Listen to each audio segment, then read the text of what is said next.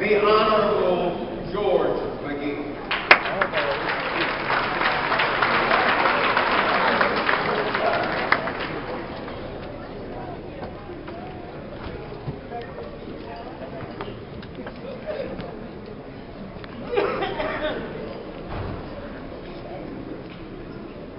Good evening. First to all of our young speakers. I heard what you said. All of our amens, all of our standing ovations should be an indication of what we're going to do about what you told us tonight. It's not just applaud them, let's show them that we can be the mentors and the leaders that they're looking for. And I applaud all of you. Again, thanks to the committee for allowing us to be part of this for so many years now.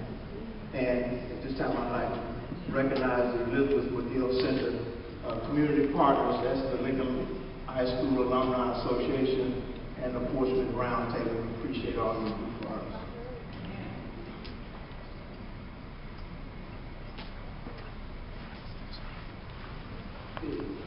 People come and they do a lot of things, but we recognize there are some people that are inspired and then they become motivated. The people we're going to recognize tonight were inspired to do some things, and over time they've been motivated to continue those things. And at this time I would like to recognize, first of all, Mr. Gary West. Gary, would you come forward, please?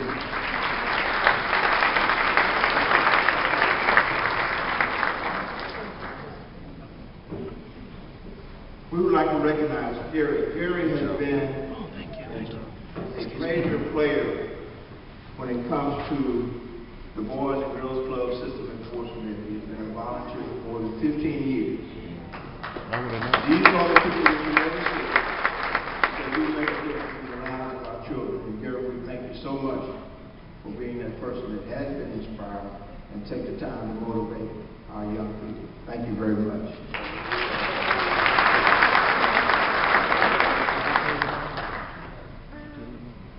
In fact, reads, Martin Luther King Jr. Holiday Committee Golden Hands Award presented to Gary West in recognition of your 15 years of volunteer service to the Portsmouth Boys and Girls Club. There is no higher honor than service to your fellow man. Thank you very much, Gary.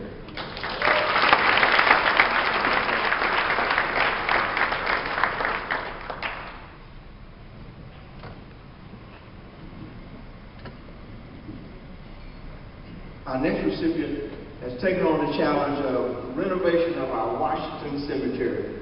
Would you come forward, Ms. Patricia Copeland?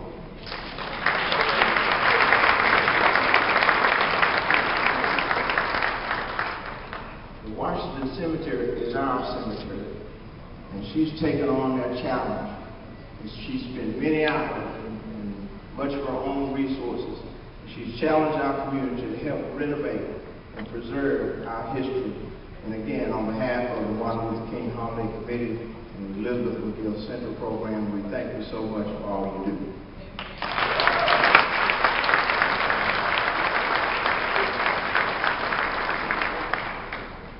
These are the flags that we're going to fly at Washington Cemetery when we have the services. We have one American flag that is flown over the state capitol, and also a state flag for you. Thank you very much.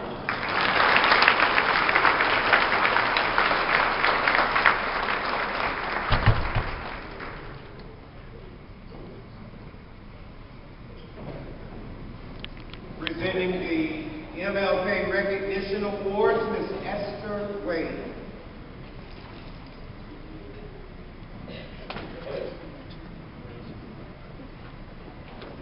And Pauline Novak. That's you.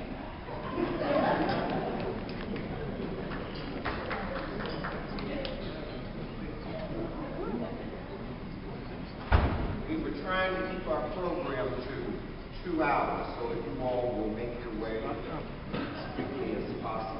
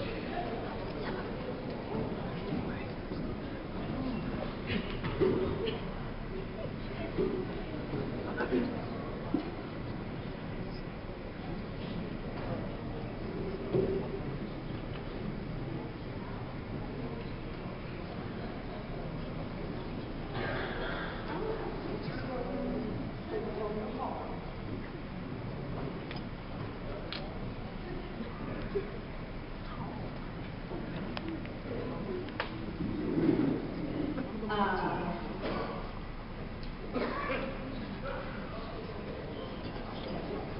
an honor and a pleasure to represent this award tonight to this person. We work together real well, and I just have to work this short because I went into school here tonight. Y'all know where I was on my way, and I still may be out. But anyway, I'd like for Karen Jones to come up here.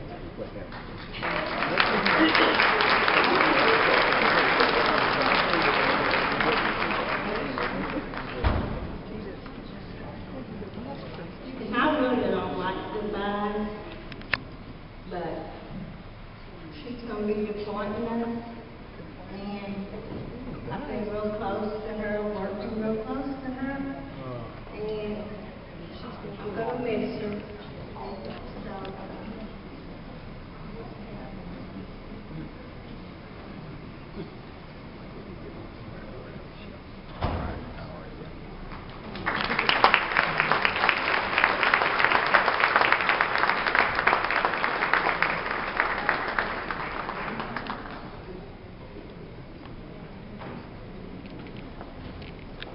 that was on behalf of the MLK Banquet.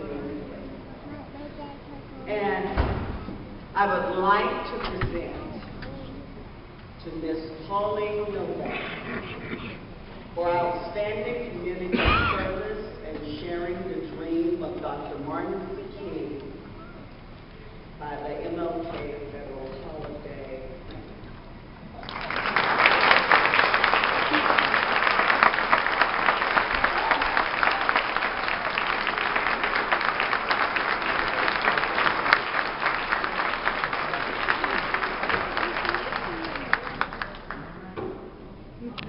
first of all, I'd like to say thanks to God who kept my life, because I have changed. I'm in a different church home now, and it's made all the difference in the world. To my pastor, Dr. Gary Dawson, First Lady, Virginia, the assistant minister, Reverend Walton and Rebecca Walton. I love y'all. I love all my members.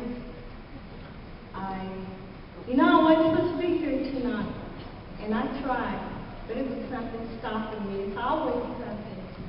And then my two sons come home. My daughter's not here, but these two that are here, they're in trouble. But I can't be two places at once. But I believe in God, I trust Him, and who knows, I still may be where I want to be come Monday morning. So you all pray for me. But to the committee, thank you all. I know it's a hard road, it's a lot of work, and I've been very dedicated. But thank you all.